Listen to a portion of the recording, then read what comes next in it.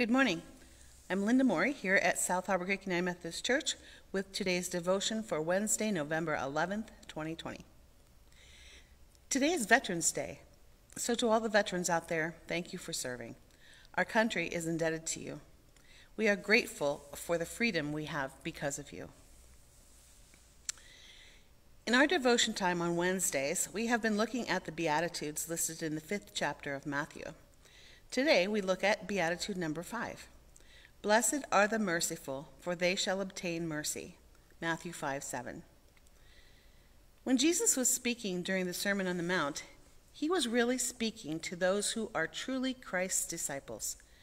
If we call ourselves disciples of Christ, these blessings are meant to aid us in living joyfully. They describe the nature of true happiness. In almost all cases, the phrases used in the Beatitudes are familiar from the Old Testament, but in the Sermon on the Mount, Jesus elevates them to new levels in teachings. All of the Beatitudes present a new set of ideals that focus on love and humility rather than force. They echo the highest ideals of Jesus' teaching on spirituality and compassion. Each Beatitude consists of two phrases, the condition and the result. For example, as we have already noted in Numbers 1 through 4, the poor in spirit is the condition, and receive the kingdom of heaven is the result. So for number 2, those who mourn will be comforted. In number 3, the meek will inherit the earth. Number 4, those who hunger and thirst will be filled. And today, number 5, the merciful will be shown mercy. Since God places such an enormous emphasis on mercy, it's important that we understand what it is. According to Joshua Travers, who writes for lifehopeandtruth.com, mercy includes being kind and compassionate to someone who offended you when it's in your power to do otherwise. But according to William Barclay, in his Daily Study Bible, the concept behind this beatitude goes even deeper than that.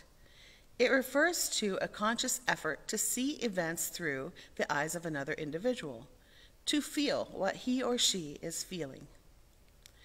No word in our language is sweeter than mercy, and no other word could bring the character of God more fully to mind. God is the Father of mercies. It's not just a resource for God. He is the source, the Father of mercies.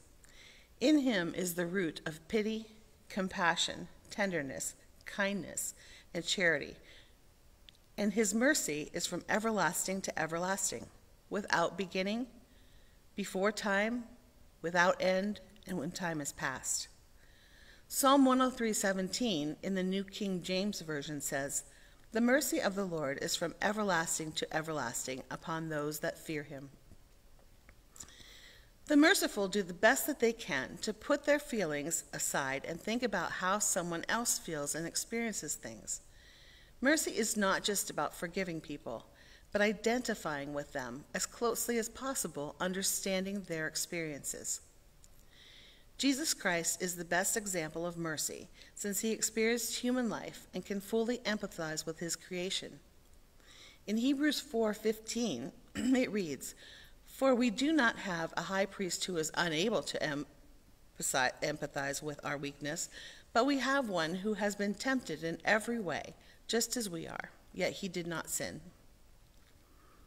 Jesus, our high priest, lived as one of us and can completely understand what it's like to lose family members, to be cold, to have hunger, and experience discomfort and pain, and deal with frustrating and evil people. Jesus shows us in the Bible how to show mercy. He gracefully bends over the poor man and asks as if he were the servant, "What will you have me do for you?" He doesn't take the place of superiority. He lets the poor man know and feel that he was dealing with him in love and grace. The Christian must not only be merciful, but he must learn to show mercy after the manner of Jesus Christ. BibleTruthPublishers.com says that being merciful involves considering others so that we can understand their circumstances and feelings and see how we can best help them. The merciful look long and hard at the needs of others. Excuse me. We can bullet point the qualities of being merciful as recognizing a need and acting on it, being able to walk in someone else's shoes, loving and appreciating others because God is love and man is in his image and likeness, loving unconditionally, forgiving and forgetting, not holding something over someone's head, and doing unto others as we would have them do unto us. Qualities of mercy are compassion, tenderness, pardoning, prosperity, lovingly blessed, and reflection of love back to us as we love others. We could paraphrase Beatitude 5 as, happy are those who sincerely show their care and concern for others will show care and concern for them. Or, happy are those who always praise the good things and actions of others, for they will be praised rather than criticized for their thoughts and actions.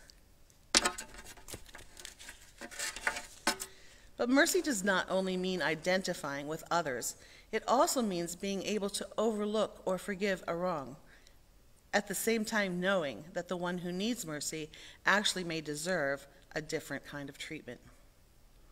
Believers should have a tender, forgiving disposition because they themselves obtain mercy from the Lord.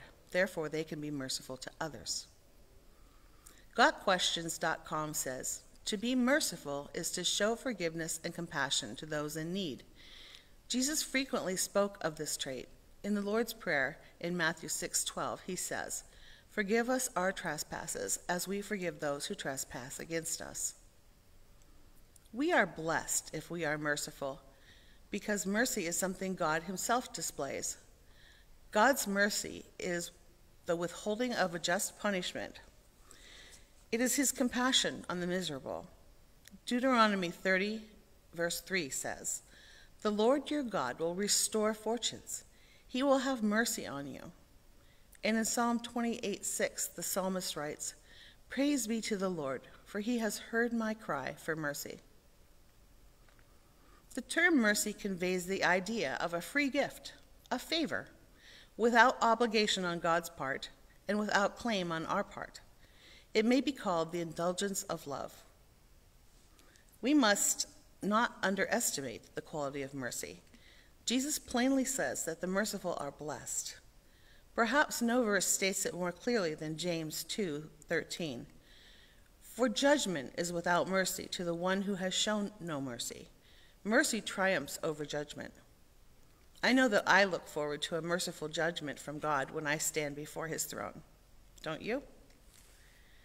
Mercy doesn't mean to just sympathize with a person or to feel sorry for some in trouble. The Hebrew word for mercy means the ability to get right inside of another person's skin until we can see things with his eyes, think things with his mind, and feel things with his feelings. Clearly, when we do this, we will be blessed and we will receive mercy. Blessed are the merciful, for they will be shown mercy. Let us pray.